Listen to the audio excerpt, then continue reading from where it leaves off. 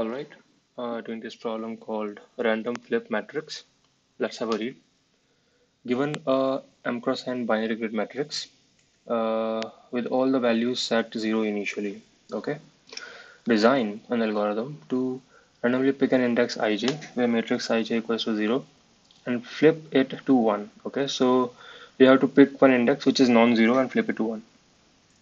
Sorry, which is 0 and flip it to 1. All indices ij where matrix ij equals to 0 should be equally likely to be returned. So you have to only pick an index which is 0. So the ones which have been converted to ones, they are not have to be picked. Okay. Optimize the algorithm to minimize the number of calls made to the built-in random function of a language and optimize time and space complexity. So basically optimize everything. Implement the solution class. Solution this initializes the object with the size of the binary matrix. Flip returns a random index ij of the matrix where matrix ij equals to 0 and flips it to 1 and resets. It resets the values of the matrix to be all 0. Okay. So first things, okay, let's come to whiteboard. Now first thing is, so given a 2D matrix, right? Given a 2D matrix, and if I have to get a random number, I can basically, if this matrix has m cross n elements, then basically I can generate a random number between anywhere between 0 to m cross n minus 1, right? And then whatever number I get, I can convert it into an ij format, right? So, and that's comes from the fact that any 2D matrix essentially you could represent as a 1D matrix, right? So, for example, essentially you could have 0, 1, 2, 3, and then 4, 5, 6, 7, 8, 9, 10, 11, right? So 0, 0 would map to this, 0, 1 essentially this. So for us, so meaning this, what if it really, what it really means is that uh, given x, your row equals to, let's say if it is m cross n, where n is the number of columns, then row equals to uh, x by n, right? And your column will be x percentile n, right? You can put for anything. So if you do for 5, in this is a matrix which is what, 3 cross 4. So the number of columns are 4. So every row has 4 columns. That's why you divide by 4 and you get the row number, right? So in this case, 5 by 4 is 1. So your row number is 1. And then within that row, if you do percentile n, so 5 percentile 4 is 1 again. So that is why you're on the first column.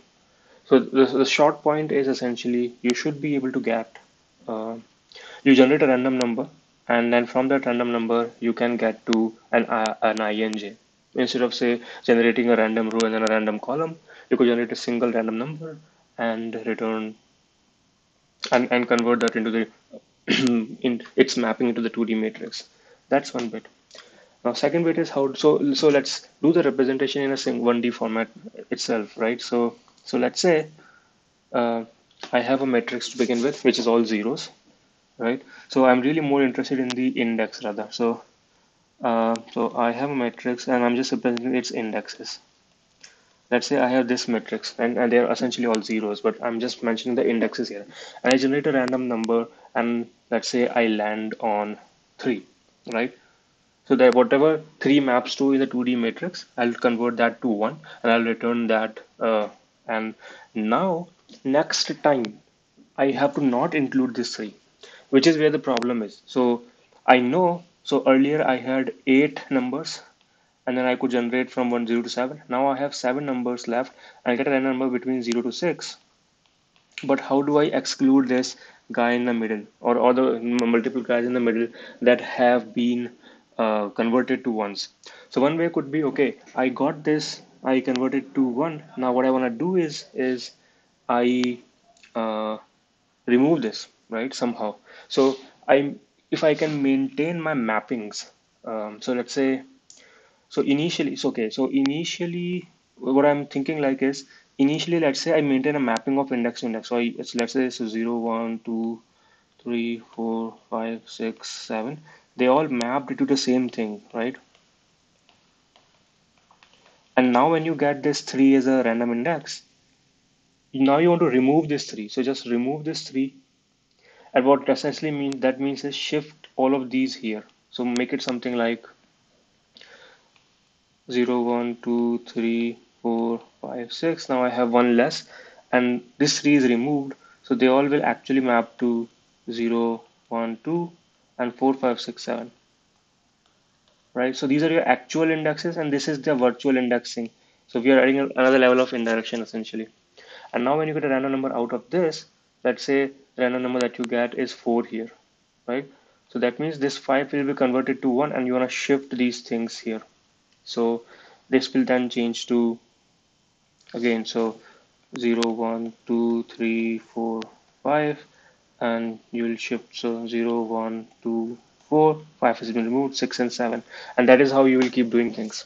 Now, but if we talk about the time complexity, essentially, so you're taking a virtual index, a virtual array to address the actual indexes, and then whenever you get, you shift, right? But shifting is linear.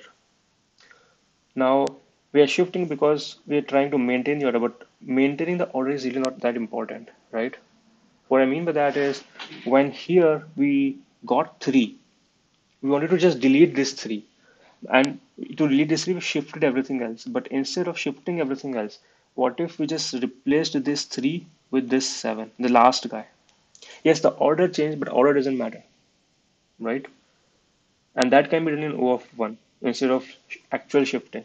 So again here, when you get this index 4 and you're removing this 5, instead of like shifting it to making it 6, 7, you could have just swapped it. So this 6 would have remained 6, and this would just have become 7, and this would become 6. So just to explain again, but I think the concept is clear. So initially I go with the same things, 0, 1, 2, 3, 4, 5, 6, 7. I get a random index, let's say 3. So what I do is this, okay, 3 has to go away. So I change, one element is reduced, and this 3 will become 7, right? And then let's say again I do random, again I get 3. So that means, okay, now the 7 is gone. I have to reduce my size, and I'll replace it with 6, right? And this everything is happening in O1. Now let's say I do a random number to this point. I let's say get 1. Okay, so that would mean is, okay, this corresponding index to 1, that will get replaced to 1, and size has to reduce. Whatever is the last guy, I put it here 5, and that is how I can do it in O of 1. All right, let's come to code, and so now one bit before coming to code. So essentially what we are doing initially is we are mapping indexes to indexes, right? There is a mapping from index to index. And initially that mapping is all one to one, like 0 maps to 0, 1 maps to 1, 2 maps to 2, 3 maps to 3. If we have to actually do that initializing, then it will take us n cross m times.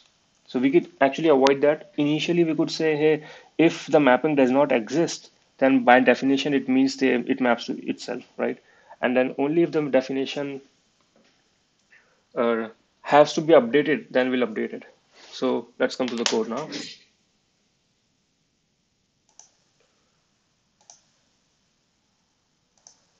So what we're saying is, what we are doing is we are mapping index to index. So we'll generate like a hash map from uh, integer to integer,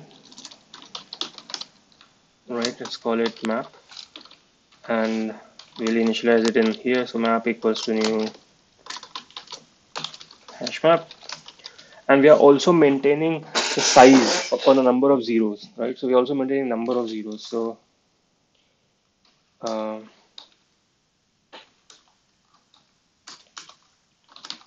then we'll just call it zeros, right? And the zeros are initially they are m cross n. And now when you say flip, what I'm doing is this: I am getting a, first of all, a random number. So int uh, random int r equals to, I think to get a random, I need some random class, right? Uh,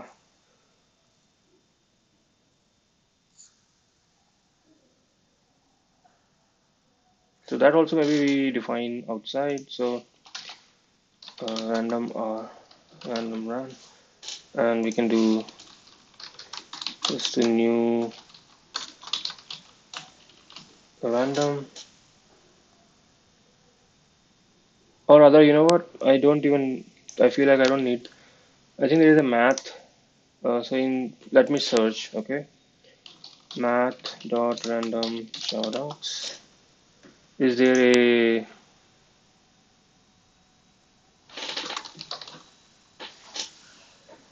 it is probably between 0 and 1.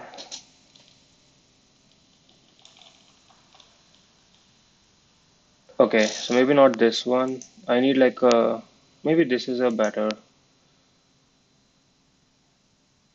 I think there is something called like a next int. So you define a random class and you define a next int with this bound.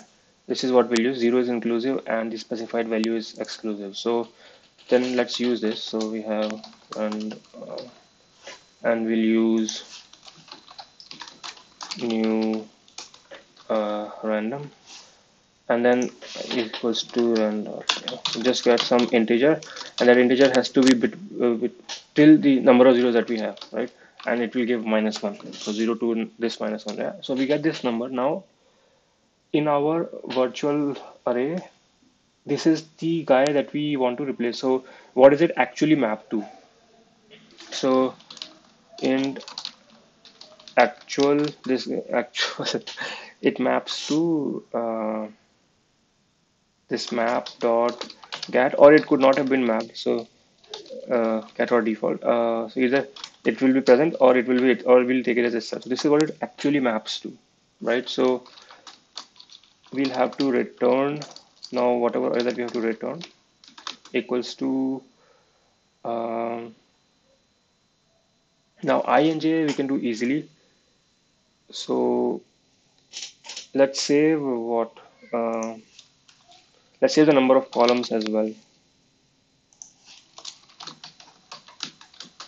right? So when you're returning, we have to return uh, new uh, actual divide by n will be the row and actual percentile n will be the column, and we can return this.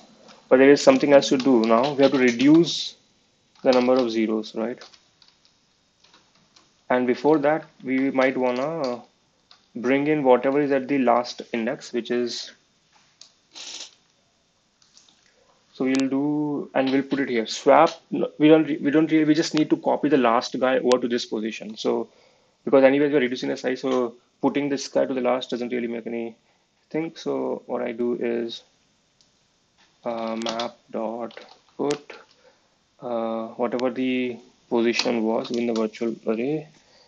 I want to put here the last guy. So last guy would be what?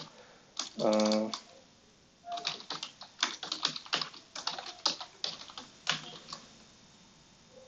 in the zeros -1,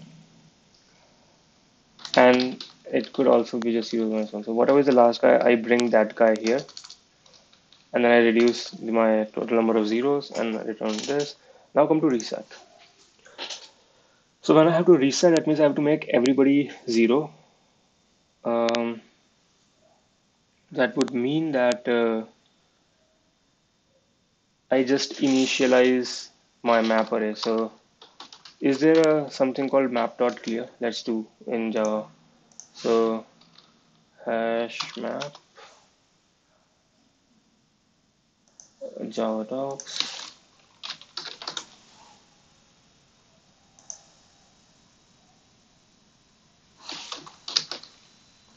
Yeah, there is a function called clear. So okay, where is it? Yeah. So we do map.clear, which will, and what? And zeros. So I will maybe then also save m as well. Int n m, and m equals to m. So zeros equals to m cross n. What else was done? So map is fine. Zeros is set. And num can remain the same, and then m just can remain the same. Okay, run. And we get a compilation error. It's random.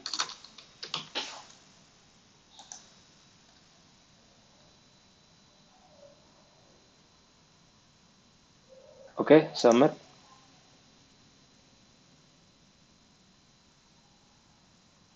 and it works.